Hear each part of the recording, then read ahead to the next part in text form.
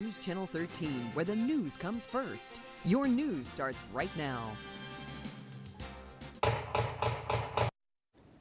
It was a series of shots that has now divided the Pueblo public. Tonight, we're tracking the Sheriff's Office shooting of Jesse Cedillo as the DA gets closer to publishing the results of his investigation.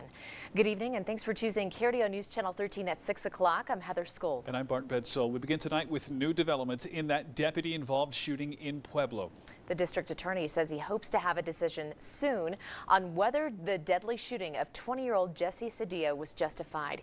He also revealed some new findings in his investigation to KRDO News Channel 13's Dan Beatty. Heather, Bart, a warning. The video you're about to see could be disturbing to some.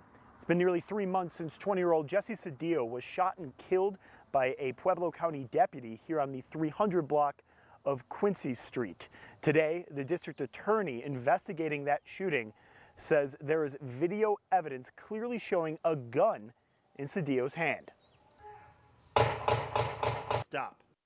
Caught on cell phone video by a neighbor the moment a deputy with the Pueblo County Sheriff's Office opened fire on Jesse Cedillo. Before shots were fired, the Pueblo County Sheriff's Office says Cedillo was involved in an armed carjacking, leading to a pursuit and car wreck in an alleyway.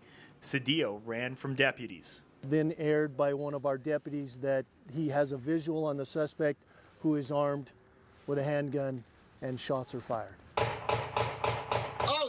That's what the Sheriff's Office said the morning of the shooting. Today, District Attorney Jeff Chostner tells KRDO video evidence clearly shows a gun in Mr. Cedillo's hand, but he does not specify what specific video evidence he's referring to and would not confirm if it's this cell phone video. Either keep your mouth shut or release everything. That's Burke Baumgartner, the Cedillo family attorney. He says this image caught on the cell phone video proves Jesse Cedillo was not armed when the deputy opened fire. Our country is on fire, literally on fire, because of these issues.